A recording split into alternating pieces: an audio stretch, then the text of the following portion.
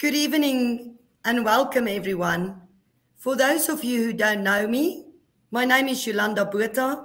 I'm the project manager at Wright Milners. There have been a few get-together courses recently, and it's so good to feel normal again. As I said many times before, restorative dentistry remains a hot topic, and we need to keep up with the latest evolution and trends. Thank you so much for making the time in between load shedding to join part 2 of Dr. L Mackenzie's webinar called Posterior Restorations. Restoring a posterior teeth always carries a few challenges. For example, the contact point, the shape, the occlusion, etc. And therefore, special care should be taken when restoring posterior teeth. Dr. L Mackenzie will present, and after the lecture, we will have a question and answer session. So feel free to load your questions in the question column during the presentation. This webinar is sponsored by STI Dental, and Wright Milners is the exclusive agent for all STI products in South Africa. Now, just to give you a little bit background about Dr. Mackenzie, he has been a general practitioner for 30 years, a clinical lecturer at the University of Birmingham School of Dentistry and at King's College London. He is also the head dental officer at Dentplan, the UK's largest provider of dental capitation plans. Thank you, Dr. Mackenzie, for taking time out of your busy schedule to educate us. So please sit back and enjoy the webinar. I would like to welcome Dr. now on the stage with me. Thank you, Yolanda.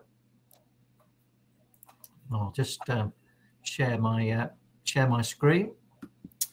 Thank you. There we are. Okay. So hopefully you can see that now. Let me just make that a bit bigger. I can see your presentation. Thank you. Okay, great. Yep, I'm just making it a bit bigger. Can you see that full screen, Yolanda?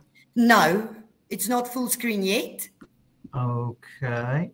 Sorry, excuse the technical the technical adjustments. There we are. Can you see that full screen now? It's yes, thank you. Great, and I'll just move the slide. Can you see the slide moving? Yes, thank you. Brilliant, brilliant. Well, thank you so much, Yolanda. I've been learning all about load shedding, so we'll move nice and quickly while we've all got some power. But it's lovely to be back virtually in South Africa. I'd love to actually be there. The weather in England is predictably terrible, but then again, it is most days of the year. So so welcome to Posterior Restorations, and a big thank you to Yolanda, to Celeste and Mariska for hosting this webinar this evening. So it's a delight to be back. If you were here for part 1 when we looked at the front teeth, we'll be looking at the back teeth today. But if not, don't worry. They're completely separate. So yep. So sort of various different jobs. I work at Dentplan.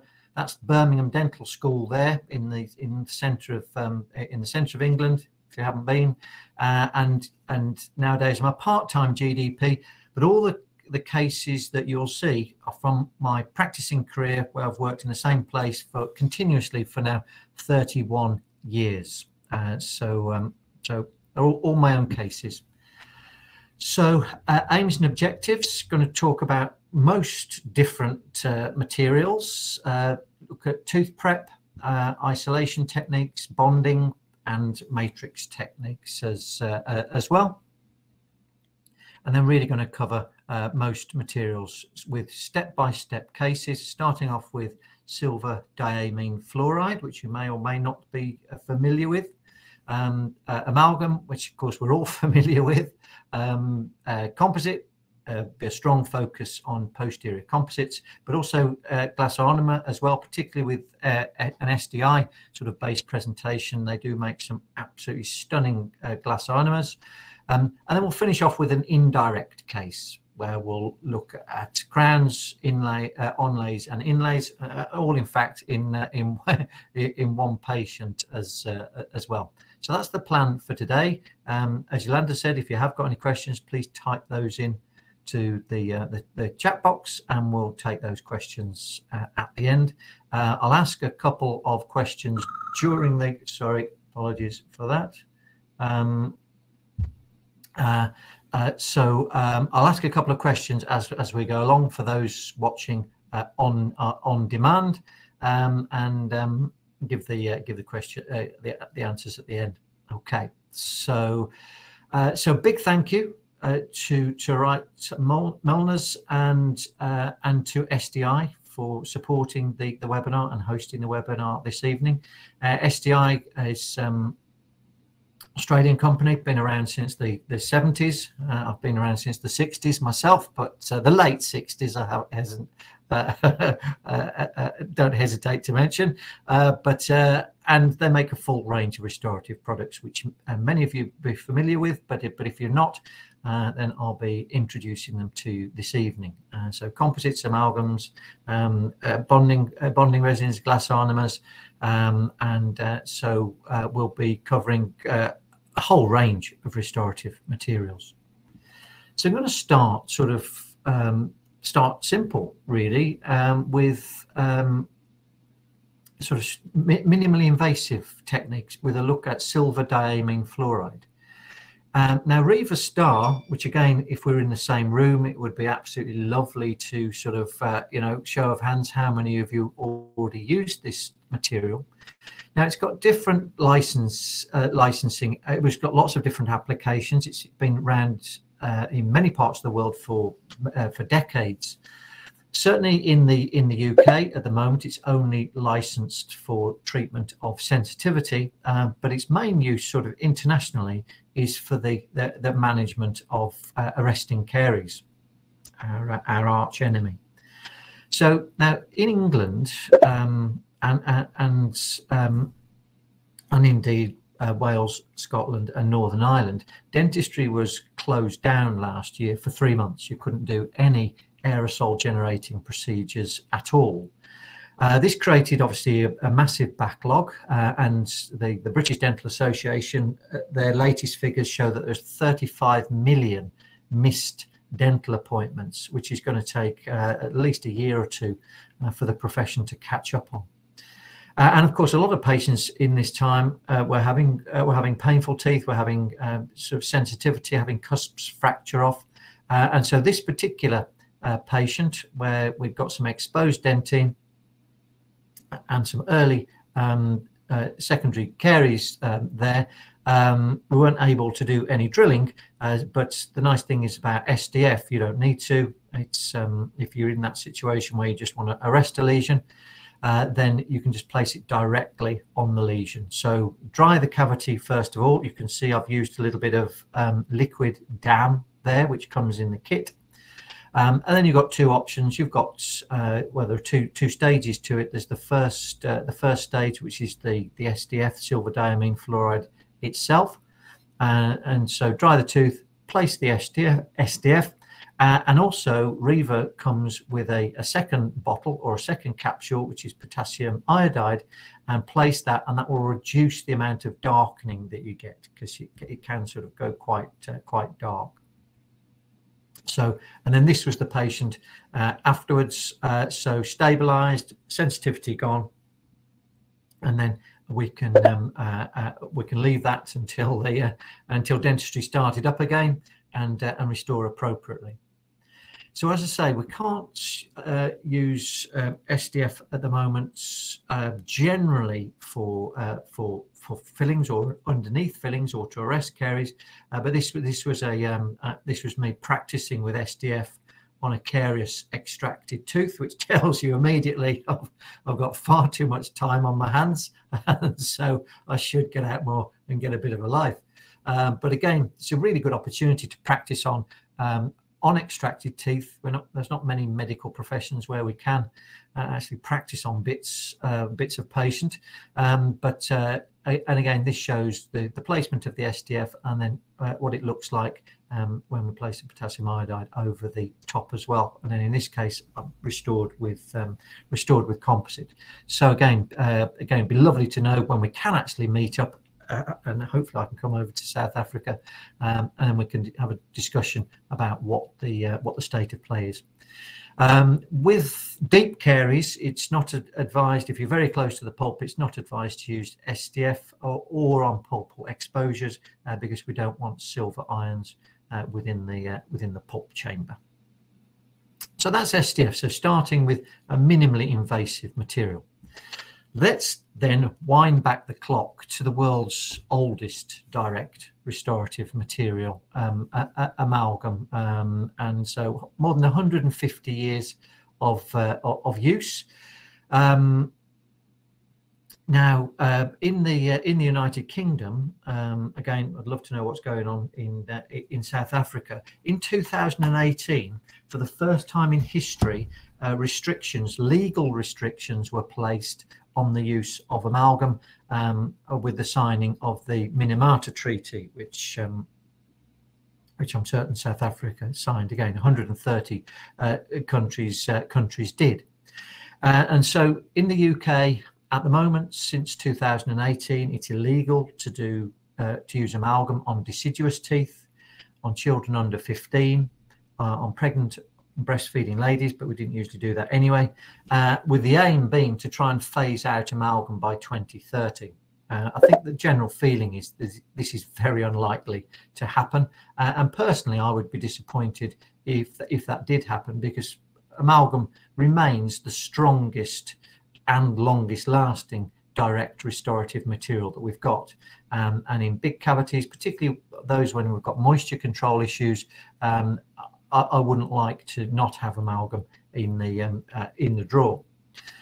So as in this example here, which we can see is now a nice long-lasting restoration. That picture was taken at 12 years.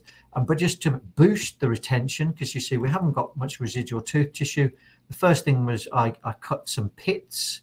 I bonded the amalgam in place using Panavia. Although I'm going to be talking about lots of SDI products, I'm also going to talk about lots of different products from different companies that you'll still be able to get from Wright Milners, so bonded in place with Panavia, a material with MDP in it. It's a QRA product, and used for things like resin bonded bridges. They're non-precious alloy, but amalgams are non-precious alloy as well. So it's ideal for a bonded amalgam. And so now when it comes to amalgam, SDI is the world leader, the #1 manufacturer of amalgam, and two examples of materials which you may well be using in practice at the moment. Again, when we meet up live and can actually sort of speak properly, the first thing is I'll mainly do the listening. As I mentioned before, the South African accent is absolutely my favorite in the world. It is just so cool, and I just love to find out what the situation is with regard to composite, amalgam, other materials in South Africa. So let's now move on to composite, which of course has revolutionized restorative dentistry. So we'll spend quite a bit of time now looking at a few different cases, and starting small again. So we've got a cavitated lesion there, and so starting off again, if we're in the same room, I'd ask you how many of you are using magnification to obviously improve decision making, improve outcomes with restorative dentistry, but also to help us sit up straight and reduce the risk of musculoskeletal problems, which remains globally the #1 reason for early retirement in dentistry. Dentistry is pretty bad on the spine and musculoskeletal system in general, and so although the pandemic is having a significant effect on the workforce, retiring, those in a position to retire, we had quite a spate of early retirements and practice sales sort of following the pandemic as we crawl our way out of the pandemic. Just in the UK, out of interest now, there are almost no restrictions, and mask wearing is almost non-existent. You'll have probably seen an example of that when you saw South Africa disappoint Wales massively. Sorry, I shouldn't be laughing at the weekend. But yeah, we're sort of trying to sort of drag ourselves back to normality. The vaccination program is going incredibly well. So magnification. So these are my new loops. Well, I say new loops. I've had them for about 3 years now, but they're still new. That's new to me. But again, I've been using magnification for the last 25 years. And these were my first ever adjustable loops. I used 2.5 magnification for over 20 years, but these are the new loops from Oroscoptic, where you can have 3, 4 and 5 times magnification, depending on what you're doing, whether it's restorative or endo or other things. Obviously you have to have the same magnification on both eyes, otherwise your day in practice is probably like a bit of an LSD trip or something like that. But yeah, they're absolutely superb. And again, it'd be lovely to know how many of you are using magnification. Hopefully loads. So we do our preparation, remove, get the margins completely clear, pulpily. We can leave affected dentine, as we know. We don't want to over prepare because the bacteria are going to be sealed in there and they're going to die off. So we'll look at a number of cases involving that. Now, isolation. This is a really, really nice rubber dam clamp. Yep, I get excited about rubber dam clamps. The soft clamp from Kerr is very almost a universal clamp. Molars, premolars. Again, it's got these lovely curved tines, which are slightly roughened, and so they'll fit on obviously on a tooth like this, but also on a partially erupted tooth, on a badly broken down tooth as well. And also if you're going without local, if you're doing sealants or PRRs or some air abrasion or something like that, it's not quite as wicked as the metal clamps, and so you can put it on usually without any local anaesthetic at all. So the soft clamp's really nice. And obviously for an occlusal, we just need a single hole in the dam, and that will give us our maximum isolation as we see there. Now, adhesives, I'll be talking about lots of adhesives. Again, it's about as good as a load sharing for making you want to turn off, shedding, sorry. But self-etch adhesives, obviously they're designed to make our lives easier, so we don't have to worry about phosphoric acid etching in certain situations, and so we don't have to worry about washing and drying. And over drying being one of the main reasons for post-op sensitivity. So the nice thing about a cavity like this, it's got so much undercut that really we're not wanting a massive bond strength anyway.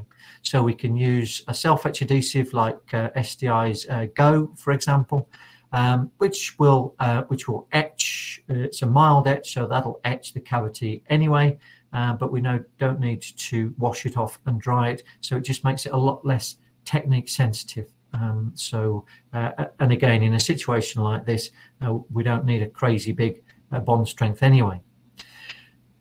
We need to evaporate the solvent regardless of the material that we use, which will evaporate the solvent, and it will allow the adhesive to penetrate the demineralized tooth tissue, penetrate the tubules, and so that when it looks like cured, it will create that nice hybrid layer, which will reduce the risk of post-op pain. Then we'll light cure the material, just 10 seconds for our light cure, and then the whole cavity should appear glossy or shiny before we start, and so then we know that we are ready to restore. If there are any dry areas, we can just apply some more adhesive, and just to make sure the whole cavity is coated with a nice shiny layer of adhesive. Then bulk fills. Again, if we're in the same room, I would ask how many of you using bulk fill materials. They have revolutionized posterior composites because you can put them all in one go. They've got low polymerization, shrinkage stress, so you're not going to get post-op pain. And Aura is the SDI example, and simplified again, just has one universal shade, which works really, really nicely. Now, shaping the composite a bit before we light cure, especially with an occlusal, trying to do as much shaping as possible before we, because if we've got a rubber dam on, we can't check the occlusion. So we want to get it pretty close, so it reduces the number of bulk adjustments that we have to do afterwards. This is a nice instrument that you can get from Wrights. This is part of the LM Arte range, and this is one's called a Fissura, and this is a really, really lovely instrument for just shaping. In this case, on this lower 7, this hot cross bun, this cruciform fissure pattern, nice and easy, using the cusps as a guide. Because what we're aiming for, of course, is to minimize adjustments so that when we remove the rubber dam, or if we haven't used rubber dam, it minimizes the adjustments anyway. So back to the curing. So with Aura, you've got a 5 mil depth of cure. And there's not many cavities that are much deeper than that. And of course, if you have got a sort of an endo access cavity, then of course you can just do it in one increment and then do it in another increment afterwards. Now, shaping, Wrights work with Comet and have got a really beautiful range of burrs. I'm a big burr fan. And so this is an absolutely superb one. You can see the code there, which is designed purely for fissure shaping. It's an ideal shaped burr, really, really quick and easy. Just draw the fissure pattern in really, really quickly. Polishing as well. This is a Kerr polisher, which enables you to get into the little nooks and crannies really easily, into the depths of the fissures. And the nice thing about this, because it's autoclavable, so it's multiple use, but it doesn't go blunt either. So you can use this type of burr loads before it needs replacing, because quite often if you're using a silicone point, once it's gone blunt, it won't really get to the base of the fissures anymore. With this type of brush, which is silicone with diamond impregnated particles, it works beautifully. So we've completed our class 1 composite. It's always going to look nicer than the adjacent amalgam. Hopefully the patient's not going to be able to detect that. And obviously at the back of the mouth, aesthetics function is more important than aesthetics, and even more important than that is minimally invasive dentistry. And if we just look at the 2 different cavities that have been cut for composite and amalgam, we can see a significant difference. Cavities tend to be bigger for amalgam to give you that resistance and retention form. And so again, it's not so much looking at the material, but look at how much tooth is left behind when we go with composite over amalgam. Now, Aura, which is SDI's bulk fill material, is a nano hybrid material. So that might be a good question. What does nano hybrid mean? I'll give the answer right at the end. I better write down now before I forget. So a nano hybrid material, Dental Advisors, which is a group in the United States who test materials. So this test was done in February. 33 dentists did 657 fillings, and then they report. And this is obviously a really, really high score, 94%. If there's a material they don't like, you certainly won't be left wondering. You know, they're really very good in and balanced, because again, you know, that's their reputation is based on testing materials to a high specification. And so found very good handling properties, very good adaptation to the cavity, non-sticky, which is of course what we want, and that the universal shade matched in the majority of cases. It's around about an A2, but it blends well when you're moving away from A2 as well. Most teeth are in the A range anyway, and as we know, A2, A3 range will solve the majority of problems with posterior teeth. So let's move on to class 2s now, a bit more challenging because we can't see the caries. So here we've got a cavitated lesion. I say, how do we know that it's cavitated? Because it's only sort of looking maybe E2 in a half of enamel, maybe D1, difficult to tell on the radiograph there. Tooth separation demonstrated that we've got a cavitated lesion, so we booked the patient in for some for class 2 composite.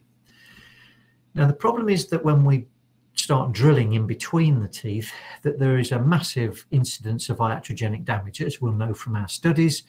Most studies showing 100% of the time the adjacent teeth show some sign of damage.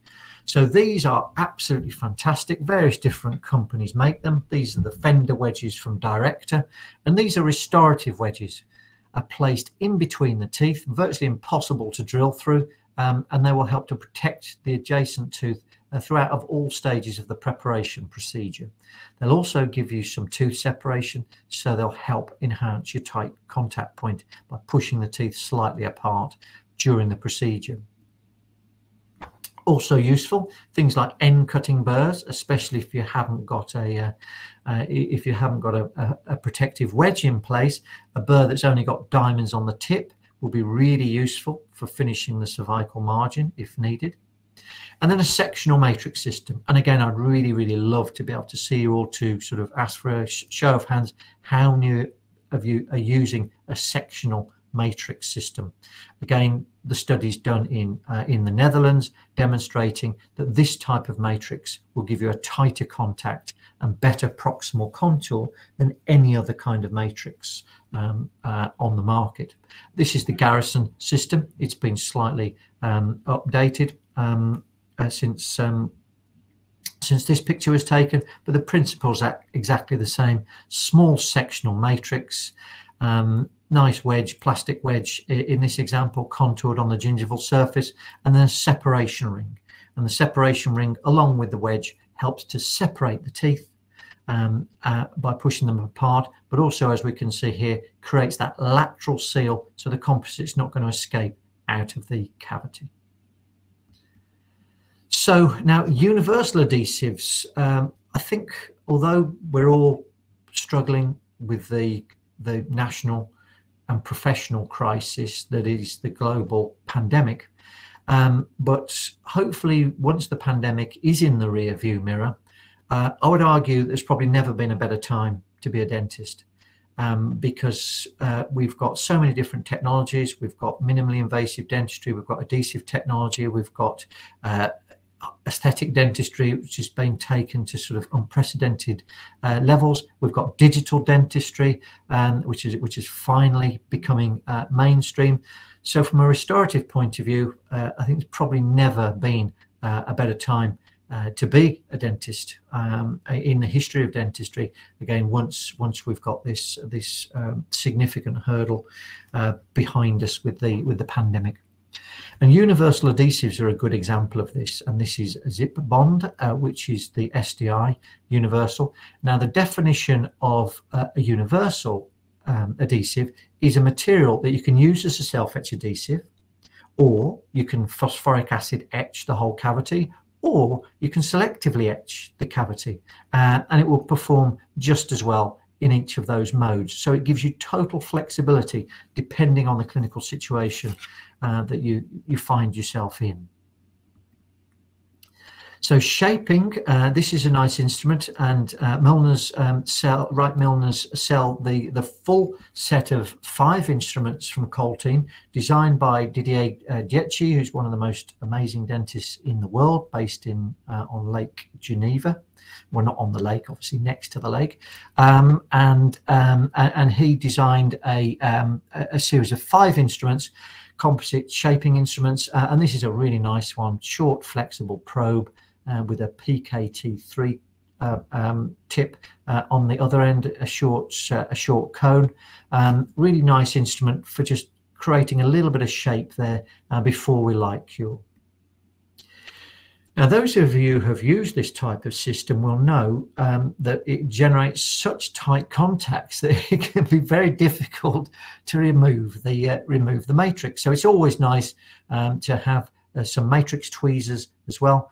These ones are great because you can just punch them through the matrix just like that. Really easy to use. You can use them for placement as well, but it's really handy, and it saves you having to sort of fight with tweezers.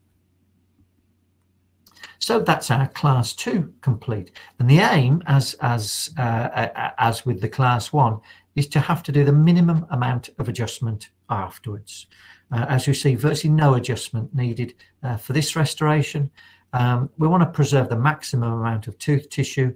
We want a nice, tight, cleansable contact, exactly as Yolanda said. That's one of the most important things, and it's one of the most difficult things. Again, studies showing that still 1 in 4 posterior composites suffer with open contacts. The use of a sectional system completely eliminates that, and with a system like that, you will never ever have an open contact.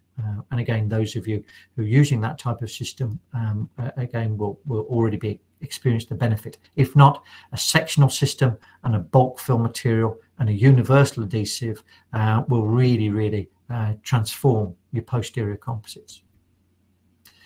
So let's go large now. And so here we have a tooth where all the restorations have been lost, and it's completely flat. Now, obviously, in the digital era now, we could just scan this, and I'm sure Wrights will be very happy to sell you one of their nice scanners and milling machines. But if you haven't got one, then you can still do these kind of cases directly in direct composite. Again, the Dutch dentists have been doing this kind of thing now for over 20 years, and now are doing full arch reconstructions in direct composite with fantastic results. So the first thing to note is it was originally an amalgam restoration, and there was a pin in the there was an amalgam post distally. So I've just literally removed the amalgam off at gum level, but there was also a pin there. So I've removed the pin. I've taken the pin out because we don't have any pins in composites, because it creates a stress line around which the composite can fracture. I often say to the students that I teach on the student clinic at Birmingham, if any of the other lecturers tell you to do a pinned amalgam, don't come and tell me, phone the police, because that is a restorative crime. So we don't have pinned composites in dentistry. So if this is going to work, we're going to use a total etch adhesive. We want to penetrate the enamel to 30 microns. We want to maximize the bond to dentine. So for this sort of cavity, we want to use a total etch adhesive system. STI have the full range. And we want to use a nice matrix system. This example is the Automatrix from Dentsply Sirona, but equally the Supermat system from Kerr. These are 2 absolutely superb matrix systems for amalgam and composite, and they really do eclipse the Seeklen or the Toffelmeier matrix system. They make your life so much easier because as you tighten them, they tighten cervically, and then they lean against the adjacent teeth, so they help you with your contact formation to begin with. To further assist your contact formation, then you've got contact forming instruments such as the Trimax instrument, which is made by Adent. Lots of different contact formers are available on the market. Yolanda, Celeste, and Maresco, I'm sure, will be able to inform us what range they carry at Wright Milners. But whatever instrument you use, or even if you're just using a normal instrument, the technique is to do 1 box at a time, force the instrument into the material, hold it as tight as possible against the adjacent tooth, and then like as in this example with a Trimax, it's got that prismatic tip, so you just like through the back of the instrument, or if you're using a metal instrument, just from the side, and then you repeat for the other contact as well. So you've guaranteed tight contacts right at the start of the restoration.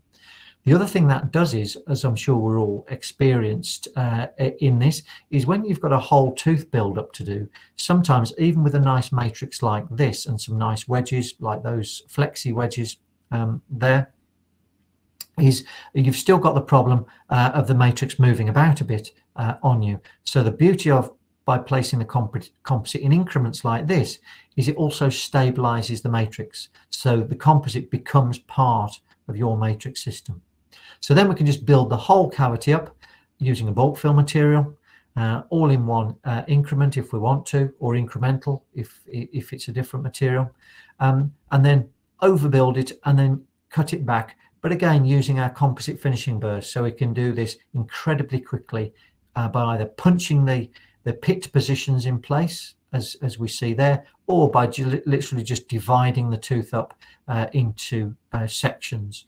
So we've got our, for example, this is a lower 6, so we've got 2 lingual cusps and 3 buccal cusps. Now, the reason I'm a massive fan of posterior composites is because our composites will fit the tooth better than any technician's crown. It'll fit absolutely perfectly. And the other thing is that we can design their restorations from an occlusal point of view even easier than a technician, because we've got the world's most accurate articulator sitting in our chair.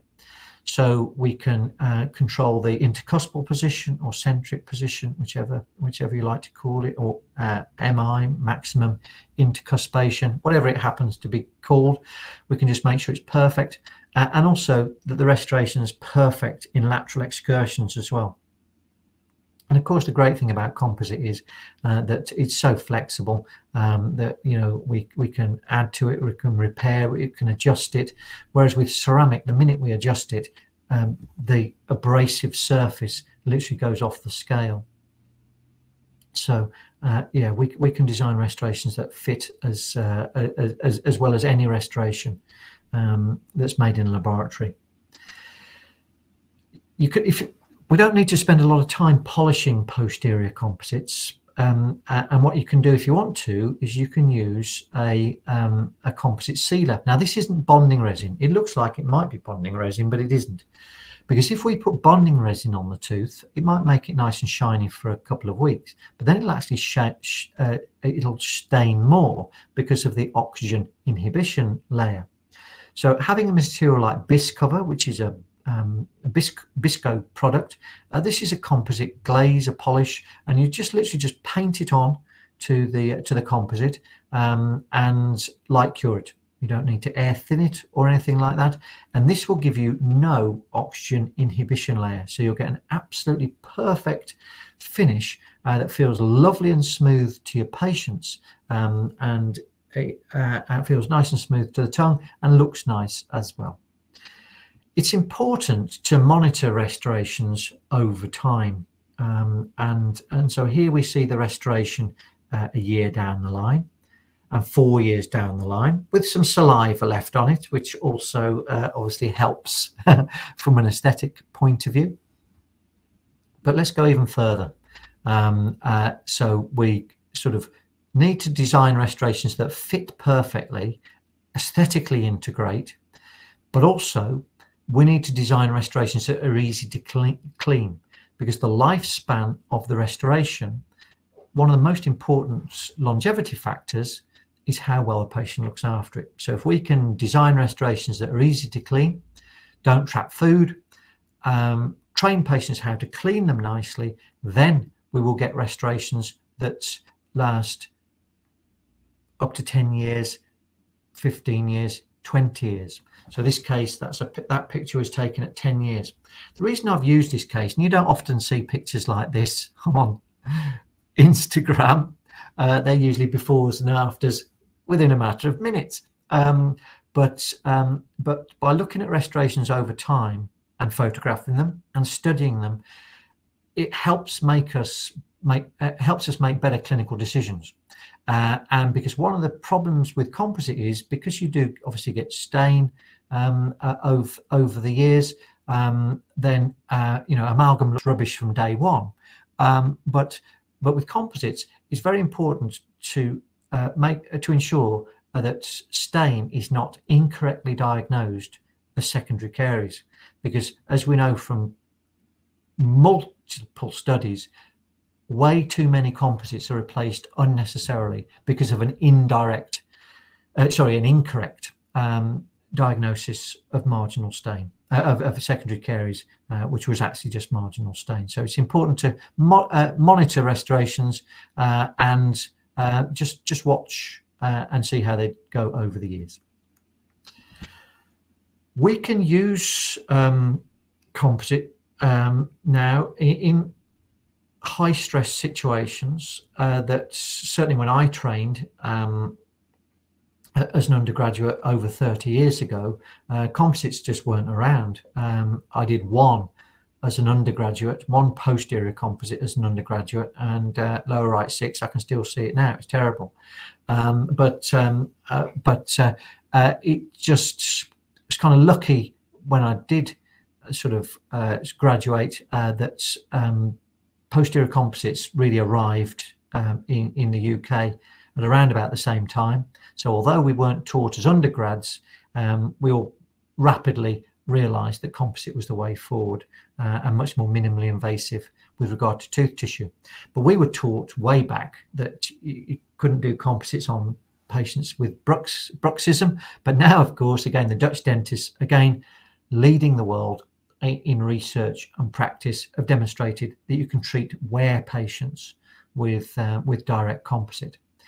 And so this patient who's a bruxist, a cuspid broken off, a common clinical situation, and so I've cemented a fibre post. It's a root filled tooth, so I've cemented a fibre post, restored the tooth. I would probably cap the cusp as well, but this was quite a long time ago. And here's the restoration 8 years down the line.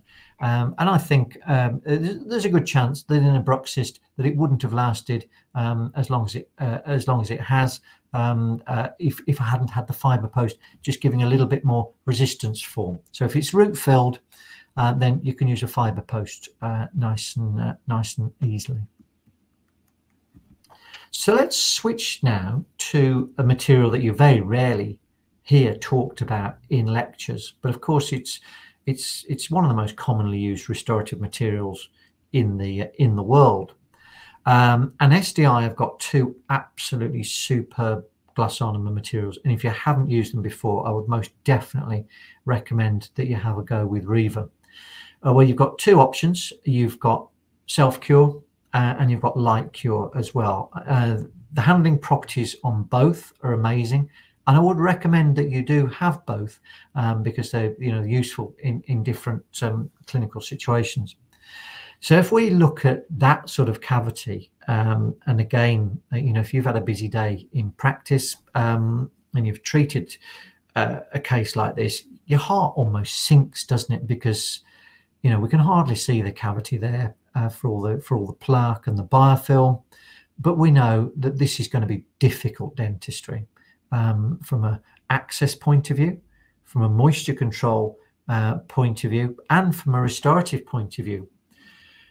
So for me, in these cases, glass ornament is my #1 choice of material. That's a really nice burr. Again, these are all burrs that you can get from Wrights, and you've got the different you've got the codes, the burr codes on there. That long shank burr, brilliant for endo access, but it's also fantastic for these kind of cases and for root caries. And just gives you access to places where it's pretty difficult to get in. Now, as we can see, this is a pretty deep cavity. That's very, very close to the pulp. And I was certain that if I excavated any further, obviously by this stage I'm using hand instruments, that I would expose the pulp. And so the nice thing about glass armor, it's a sealed restoration. So compared to amalgam, it's going to give you a better seal. Moisture control, we can see we're subgingival. We're probably getting on for 2 millimeters subgingival. And so, again, obviously we could do a little gingivectomy or some electrosurgery there. But I find retraction cord is a really, rubber dam is going to be no good to us at all there. There's just no way. The rubber dam would literally just cut the cavity in half, and we wouldn't have any clue what we're doing unless we used a clamp with that was a tissue retractor as well, which is not going to be easy on a lower 7. So for me, retraction cord packed into the sulcus, soaked in astringent. That's my favorite retraction cord there, which is the Ultradent product, packed in place with a cord packer, goes down in a few seconds. Immediate moisture control enables us to place the composite, the amalgam. We got there in the end, the glass armor. We place the glass armor in conditions, because we've got to have moisture control. For glass armor, it's an acid-base reaction. The minute we've got any moisture knocking around, then it's just not going to set properly, and it's just going to start degrading almost immediately. Equally with glass armor, it likes a little bit of humidity as well. So this is an ideal sort of cavity for GI. We either let it set using the self-cure material, or light cures. And again, what I would usually do is I'd use Riva LC, light cure, for this one. So then you light cure the material, and then you can just get on and do the adjustment immediately with these nice, again, tricky area to get to with normal length shank burrs. But we can just get in nicely, going red 50 micron and then yellow 25 micron burrs for shaping with red, and then fine smoothing. And you'll notice I've left the retraction cord in place throughout the adjustment procedure as well. It's not going to cause any harm at all, and it's going to keep those soft tissues retracted, and it's going to give me visual access. And these restorations just work. Again, if you haven't used Riva before, just give it a go. You'll absolutely love it. Its handling properties are absolutely fantastic. Really easy to mix and to use and to apply. So as we see, the patient's doing a reasonable job of looking after it. We've got no positive edges on the restoration, but again, it's an area that still needs constant monitoring. But again, with glass armor, nobody really knows. It's impossible to actually test the fluoride uptake, the fluoride release of the materials, but we know it is a very biologically friendly material, and the bond, because of the acid-base reaction, and the fact that you've got this bond with the smear layer, you've got that constant ion exchange between the material and between the tooth itself. But a tough cavity to treat. But again, I think it's important that we don't just show things that look really nice, and aesthetically we could put on the Style Italiano website. I think it's important that we look at cases of tricky stuff as well as the stuff that's more highly aesthetic. Now, glass armor, of course, we're talking about individual materials, but materials can be used in combination as well. As in this example, now this was a deep cavity isolation using a V3 sectional matrix system there, which you can get from Dentsply Sirona, and you can also get from it's Optident in the UK.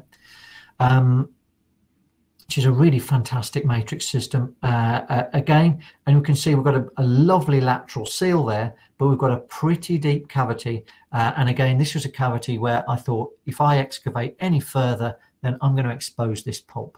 And if I expose this pulp, it's a symptomless tooth. It's amazing, isn't it? How much caries you can get with no symptoms. It's symptomless and it's vital. So again, if we look at the textbooks, if I expose that's not a carious exposure, that's an iatrogenic exposure, because this tooth can fix itself if we create the right environment.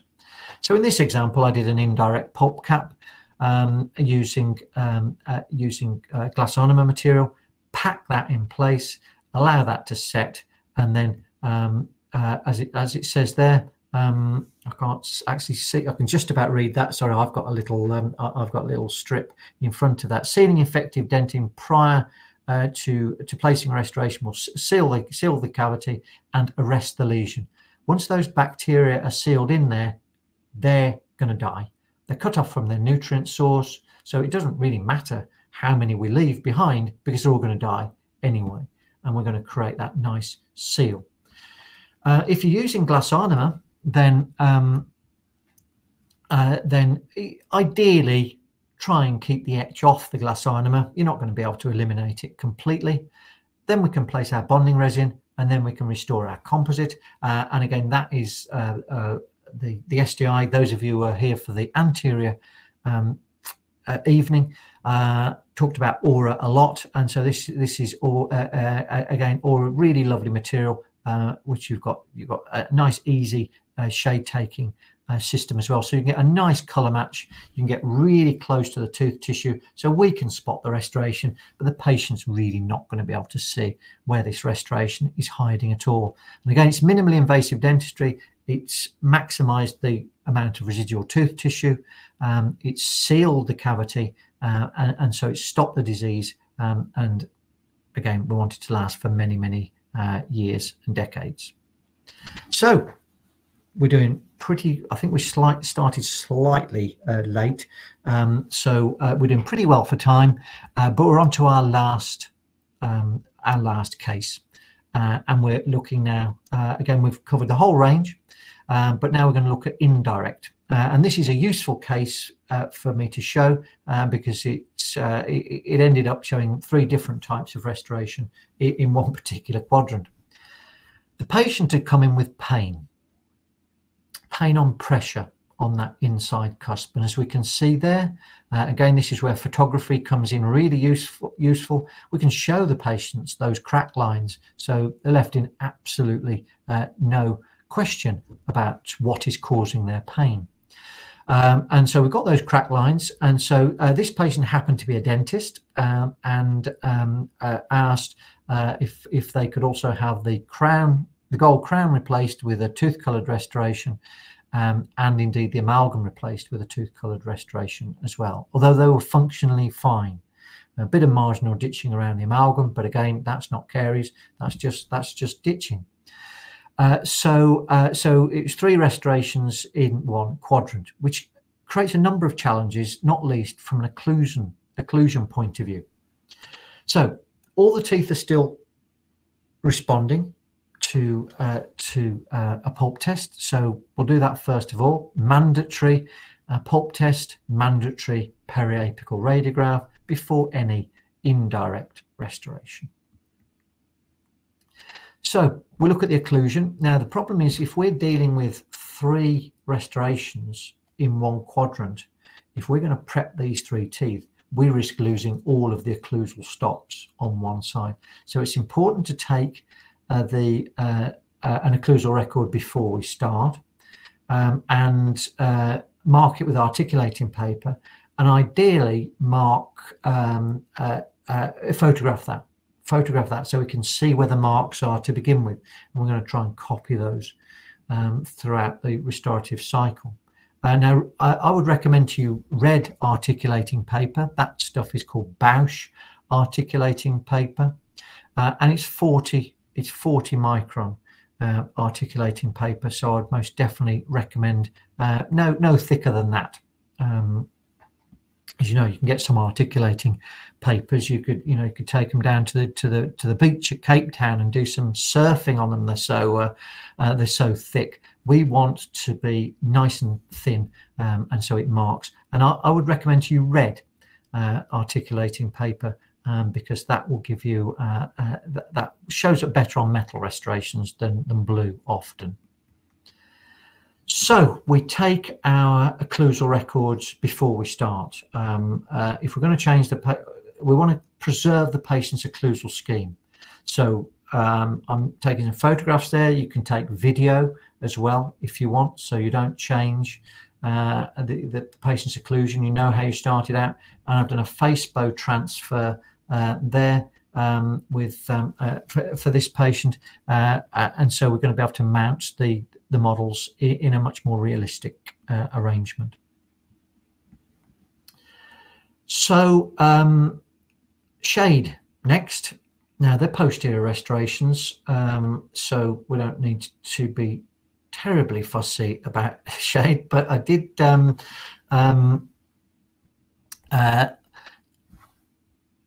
my technician, that's my technician, Rob, who's come to take the shade. He's a fantastic technician. Those are all his shade tabs there. That's not his whole set. He's got way more than that, and that's one of his shade prescriptions there.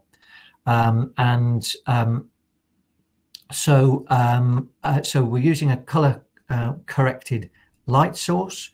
And so I'll ask another question, which I'll give the answer to at the end, with the color temperature of 5,200 K. And the question be, what does that relate to? What does 5,200 K light source relate to? So there you go. You've got two questions. The first one was about nano hybrids, and the second one was about the 5,200K.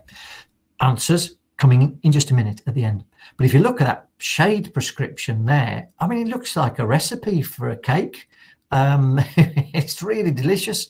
I don't know. Do you have Bake Off in where you are in South Africa? That seems to be sort of almost fanatical interest in a baking program on UK TV. We do have very bad weather, so we do have to stay inside a lot. So so please forgive us for that.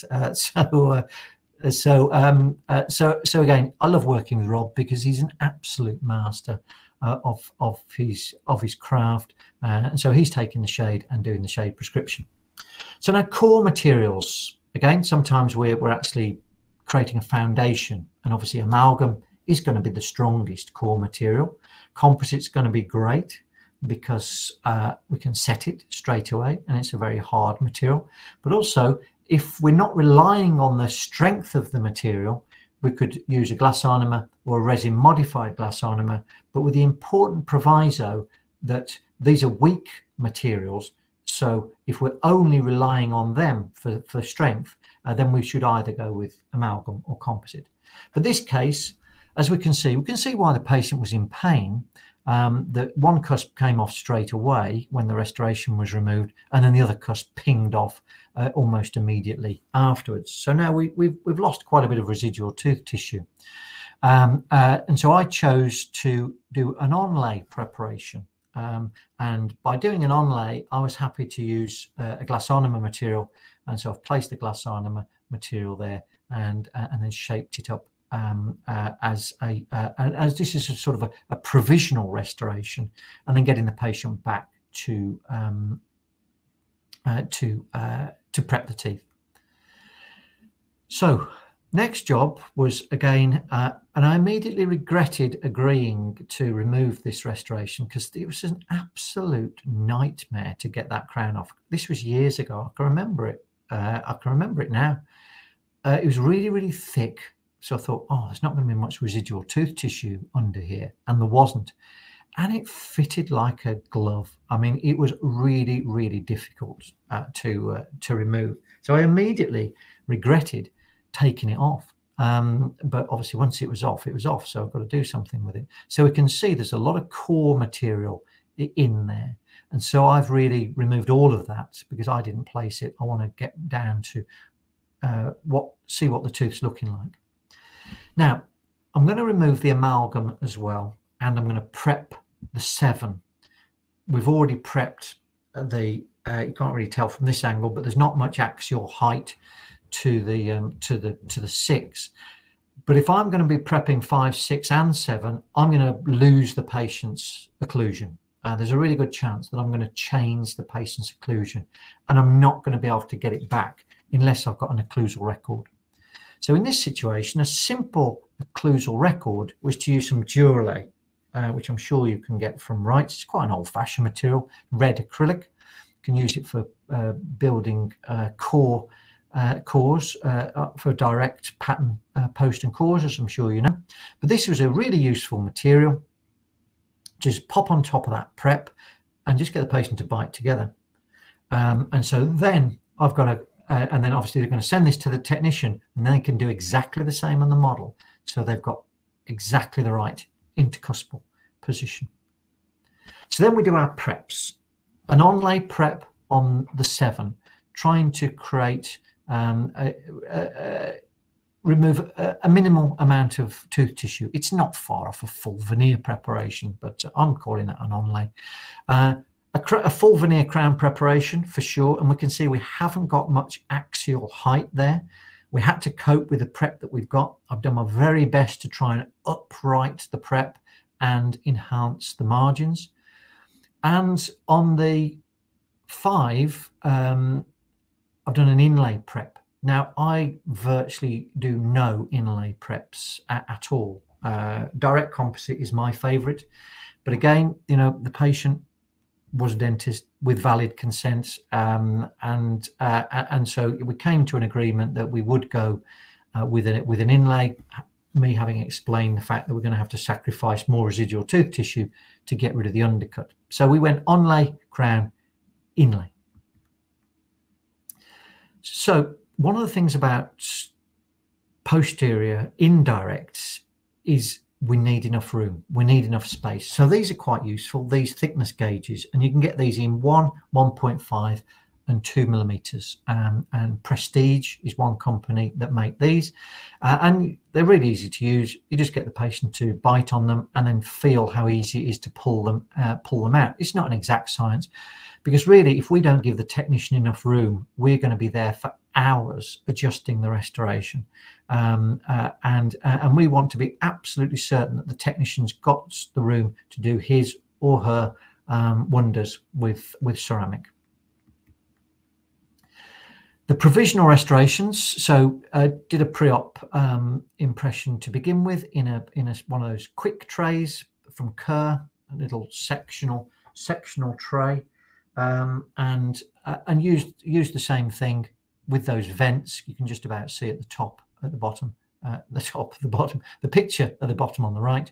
I've just cut some vents, so place the acrylic material into position, and I've just let it set in place, removed the impression, and I'm just going to leave it like that. So they're not cemented in place, they're all joined together, and so the patient needs to know to keep it nice and clean. But onlays, of course, can be very difficult to temporize, but not in this situation because everything was joined together. So now, again, I mentioned digital before, and I mean, nowadays, this would be an absolute perfect case for scanning. You know, supragingival margins, hopefully nice, obvious margins as well. This would be one that would just lend itself brilliantly to digital impressions. But I haven't and still haven't got that option. So just analog impression, but again, using a one-stage putty wash together. That is generally considered to be the most accurate, rather than a two-stage, which, as we know, can create a number of different issues. And then over to Rob. So send him the pictures, send him the impressions, send him the occlusal record. You can see how pleased he is to receive all of these things. A real absolute delight to work with. And, you know, photographs all of his work. And I'd say, if you ever get a chance to see Rob, he is an international lecturer. If you ever get a chance to see Rob do a lecture or an online lecture, it's one of his lectures, some of the best I've ever seen. They are just so beautiful. So I'm going to go with lithium disilicate. for example, an Emax material, which is an Ivoclar material, which I'm sure we're all familiar with. And the nice thing about this, it's etchable, so we're going to be able to bond these restorations in place. It's super strong. It's not as strong as zirconia, but it's going to be more aesthetic than a full thickness zirconia, and certainly easier to adjust and remove if need be. But what we're aiming for with these restorations is zero adjustment. We want to be able to try them in, patient to bite together, good old grind around, and feel absolutely perfect. So I haven't created a little window in this patient's cheek, but this is kind of demonstrating exactly what we're trying to achieve. The reason that we bothered with those records at the start was to make our life easier now. So we want to relate the upper cast to the hinge axis of the patient's jaw, and then we want to use our occlusal record to relate that lower model to the upper model on the articulator. So when the restorations are made in those conditions, they should fit perfectly, not just marginally, but they should fit perfectly occlusally as well in all excursions. So time to cement. We need to etch the restorations. This is done in the lab, and make sure you know what your lab's doing, and they will etch with hydrofluoric acid, not the chairside stuff that we can use, which I forget is either 6 or 9%, but it's a low percentage. They etch with the stuff that's like, you know, the blood in Alien and Aliens and all the sequels, in fact. And this is an etch that you absolutely can't get on your skin, because you can't get it off your skin, and if you put water on it, it gets even worse. So, but this powerful acid used in the lab with care will etch the ceramic, which can then be primed with a silane primer, as we see there, and so we're going to get an incredibly good bond of our resin cement to the fit surface. It's nice if we can try them in with a try-in gel. To check the occlusion. What we don't want to do is cement them and have to adjust them afterwards. What we're looking for is zero adjustment. And the nice thing about try-in gels, and obviously you can, you know, materials like Nexus from Kerr, Calibra from Dentsply Sirona, you can place these inside the restorations and they'll stay put. So you can get the patient to bite together, you can have a good old grind around, and they're not going to have any problems. Checking the occlusion, so you can use things like KY jelly as well. Don't use things like Vaseline. It's got to be water soluble, so you can use things like KY jelly, for example.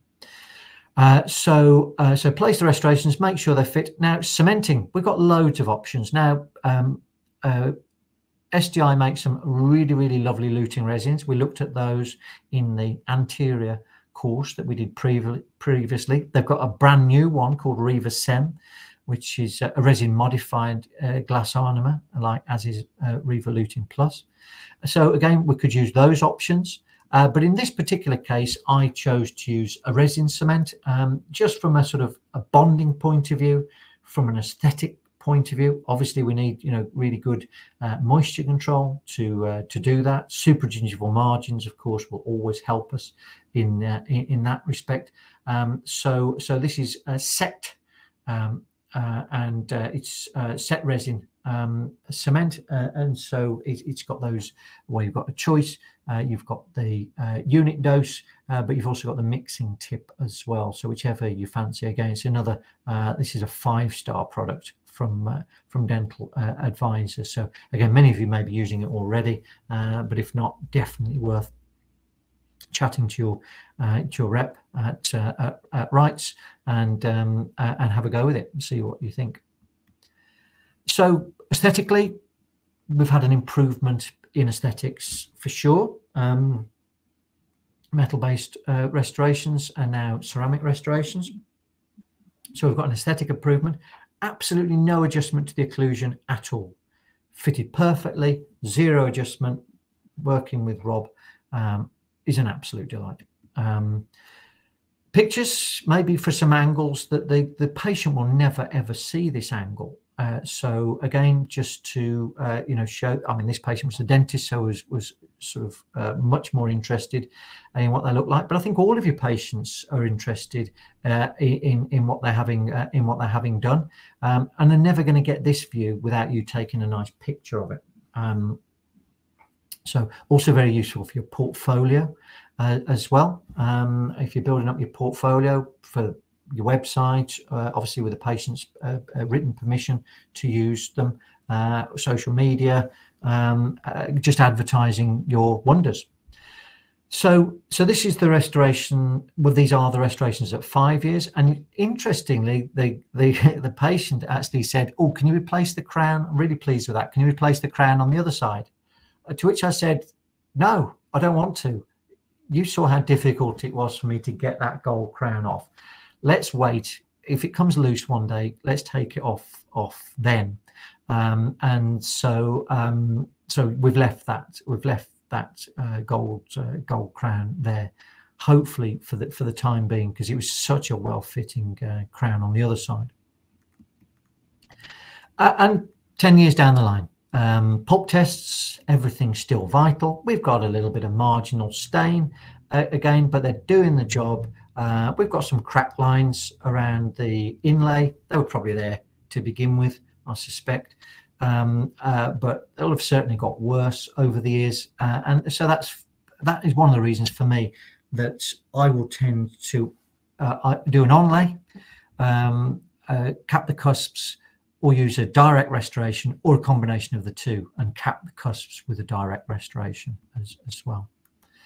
And again, just monitor these restorations, see how they go with time. Again, not just a visual examination, but again our radiographic examination at justified intervals as well. Again, it's always really nice if you've got a radio opaque cement as well, or indeed a radio opaque composite, because it really does assist on the monitoring of the ceramic restorations. And of course, one of the advantages of radiolucent ceramics and composites is you can see what's going on better under the residual.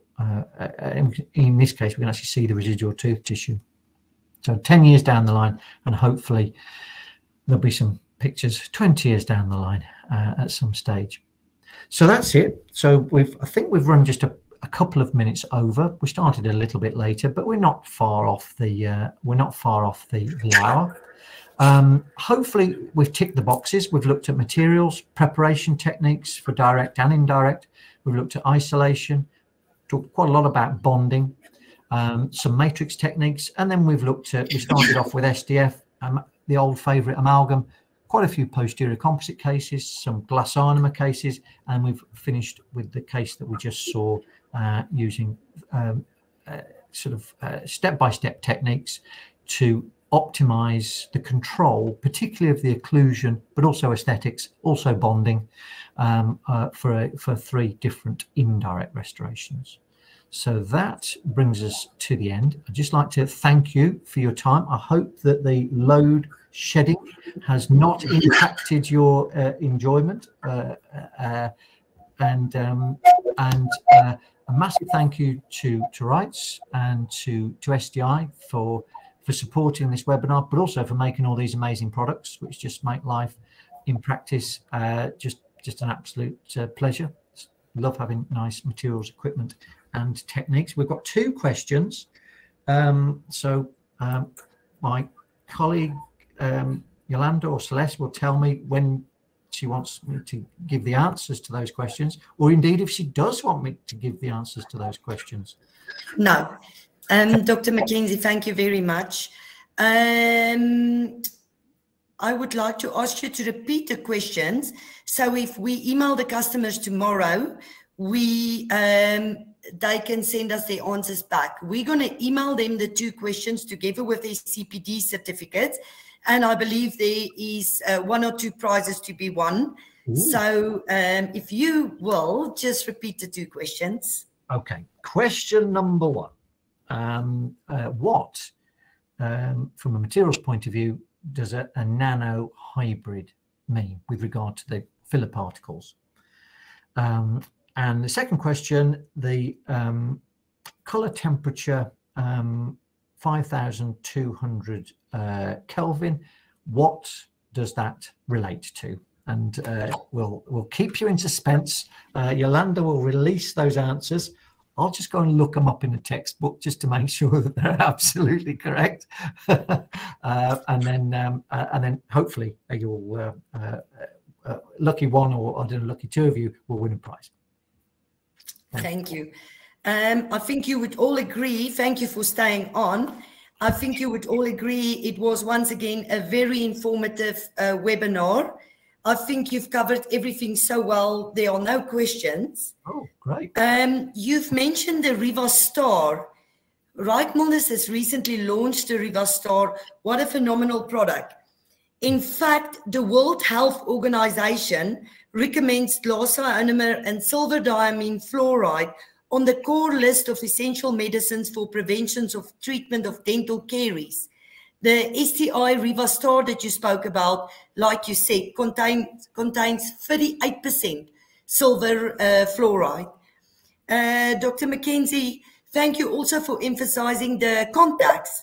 When we first launched the sectional matrices, I took 12 random people and was shocked to hear that 8 out of that 12 people complained about having a food trap or a food impaction after receiving a restoration from a dentist. So with regards to the Palodent V3 from Dentsply Sirona, Wright Milners has got the phenomenal dual force from Clinician's Choice with brilliant rings, wedges, and matrices. You also spoke about retraction cord. Please ask your Wright Milners sales rep about the new Circamet 000.0 cord. It's the only company that makes the 000.0 cord. And yes, Riva glass ionomers are one of our top bestsellers from Wright Milners, but we will email all this information of these STI products to the customers. Yeah. Let me just see if there's any questions. Amazing products, and Dr. Comrick said there's again a lot of customers thanking you, Dr. Mackenzie, and I hope now that we hopefully returning to more normality that we will see you in South Africa soon. I would absolutely love that. And then we can only speak Afrikaans.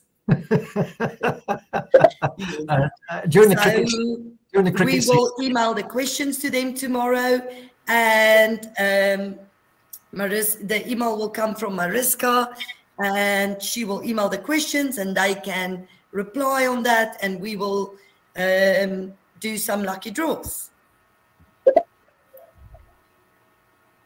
No one has any questions for Dr. Mackenzie before he goes? Nothing. Wonderful. Thank you, Doctor. It's great to see you all. Thank you. Thanks very much. Kan ek maar eind, Yolanda? Dr. Mackenzie? Yep. Hi, Mariska. Can I, you see I'm sitting in the dark. Yeah, as well. Can I ask you to email me those questions? Yeah, will do. Thank you. And then I will get the answers from you whenever you've sorted it out in your handbooks. It won't take long. Thank you very much. All right, but yeah, thanks ever so much for asking me. Yeah, really enjoyed it, and yeah, I was an assistant up until about a month ago. I was a dental assistant. I was a dental assistant up until a month ago for about 11 years. Oh, brilliant, brilliant. So your product knowledge is going to be off the scale. So yeah, you speak the same language. Definitely, definitely. But I had some very great mentors, I must say. Brilliant. But this was great. Thank you so much. Lovely to meet you, and welcome to Wright Milners. Thank you. Brilliant. I'll send those questions over immediately. Perfect. Have a wonderful evening. Will do. Or day. I'm not sure what time of day it is there where you are. It's 20 past 8 sorry, 6:20 at night. Okay. Well, you have a lovely day as well. Thank you. Nice to see you. Bye. Bye.